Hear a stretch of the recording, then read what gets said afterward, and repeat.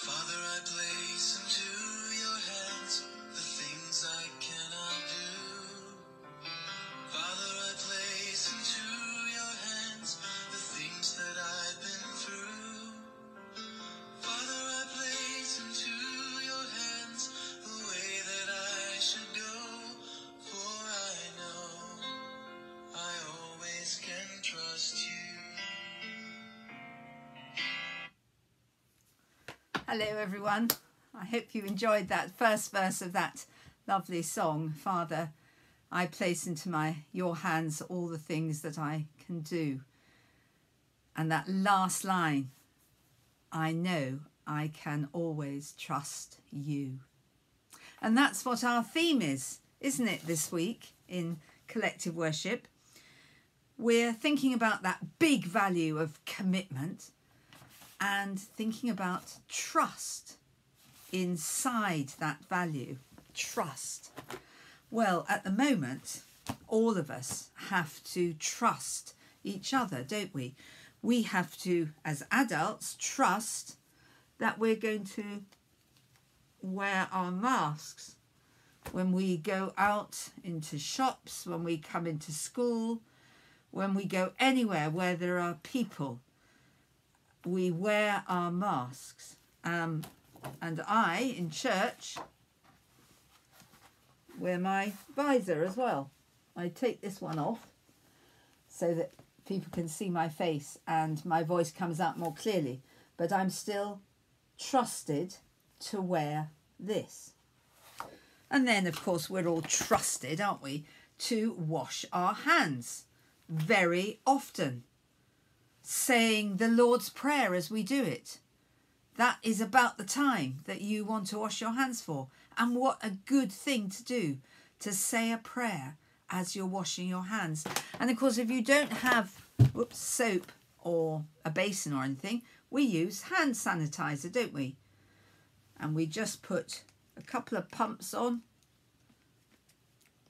us and we rub it right round in our fingertips, and there we are, all over our hands. So our hands are clean, and if we touch anything that might have a germ on it, the hand sanitizer will do its job. And we are trusted to do that, and we're trusting people all over where we live, all over our county of Wiltshire, all over England. We're trusting people to do the right thing.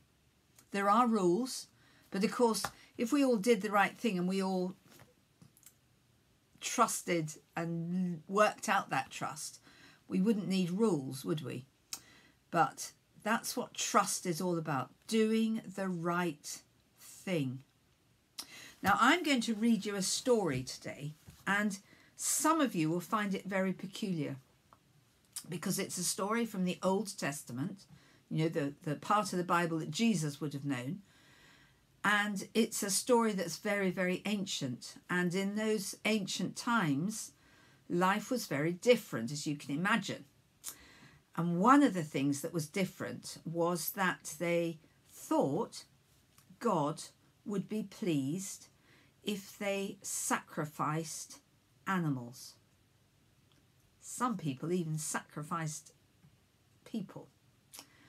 But they thought that if they killed an animal and laid it on a fire and the smoke from the burning of that animal rose up to the heavens, God would be pleased.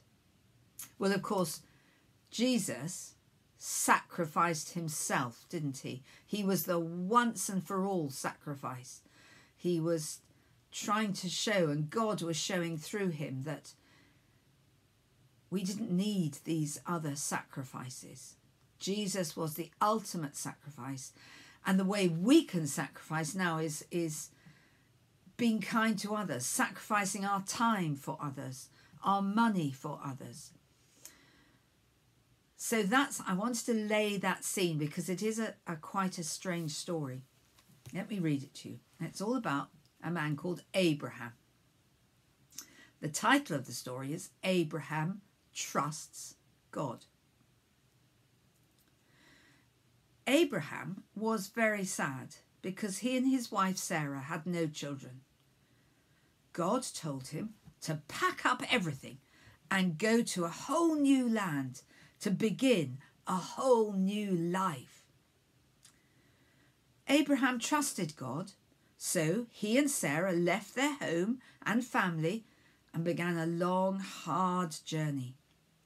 They wandered through deserts, up and down mountains, through green pastures and dark forests, constantly longing for a home of their own filled with happy children. They wandered for so many years, they grew too old to have babies.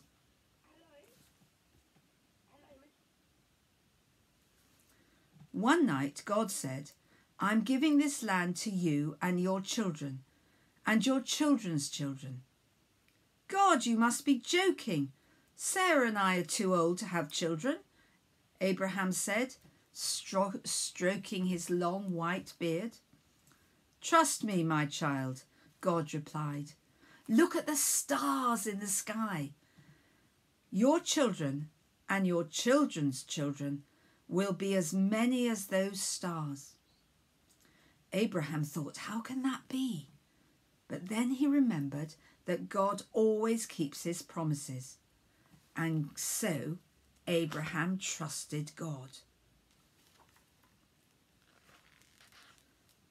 Well, the story went on, and Abraham and Sarah had a lovely little boy who they called Isaac. Their joy was complete. They knew they could have trusted God. And then one day, Abraham had a vision, and God spoke to him. And God said, "I want you to take Isaac to the mountain, and I want you to sacrifice Isaac to me." Abraham couldn't believe it. Here was this longed for, loved child, and God was telling him to sacrifice him. But underneath all that horror and fear, Abraham still trusted God. So he packed up the donkey, he got Isaac ready, and off they went, up the mountain.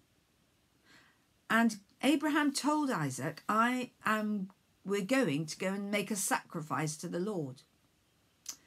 Well, as they neared the place on the mountain where they were to make this sacrifice, Isaac said, "Where is this animal that we are to sacrifice?"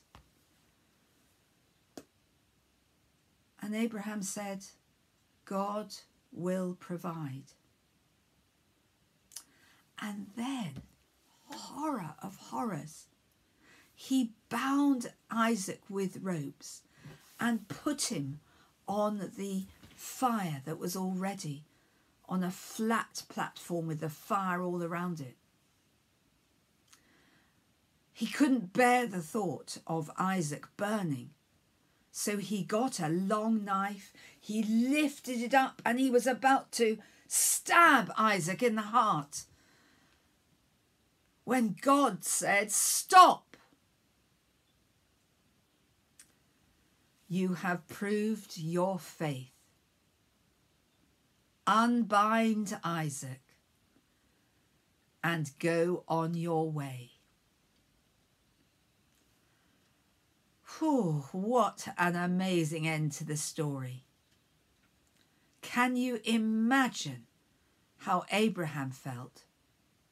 Can you imagine how Isaac felt, the terror that he must have felt? But God trusted Abraham, and Abraham trusted God.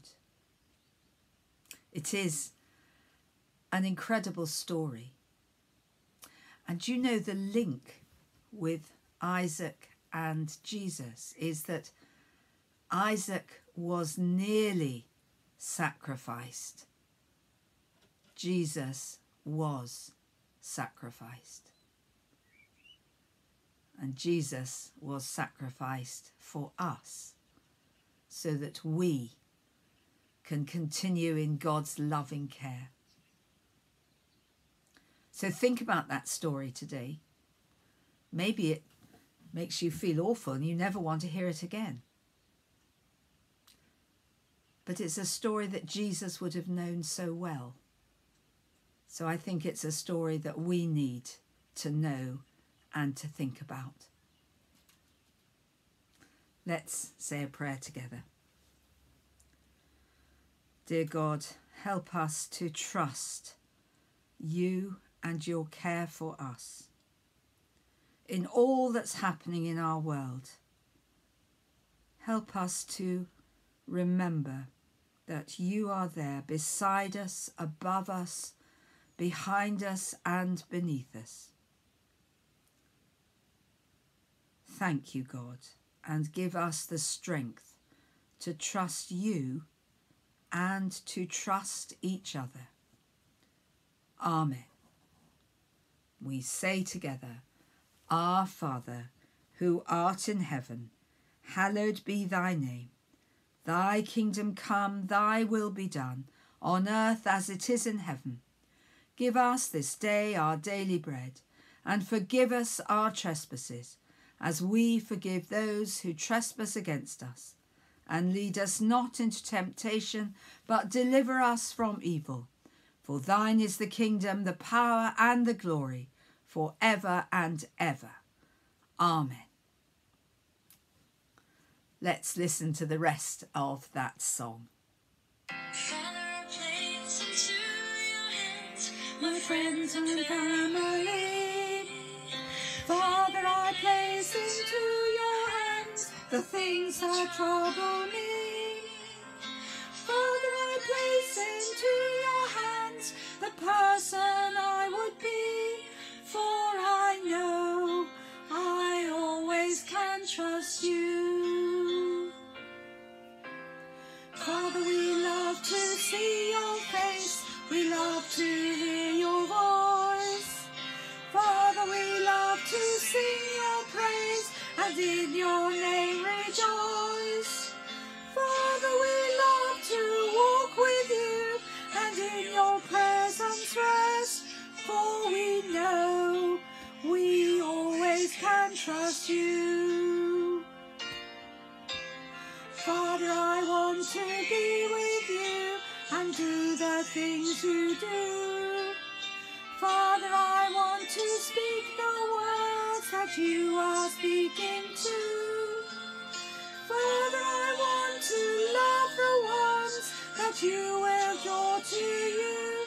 For I know that I am one with you. For I know that I am one with you.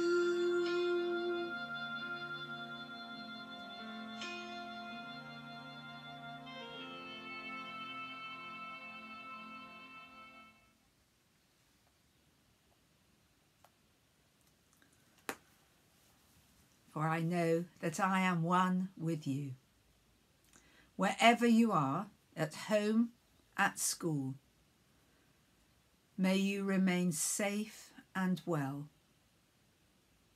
May you trust each other, and may you be trusted.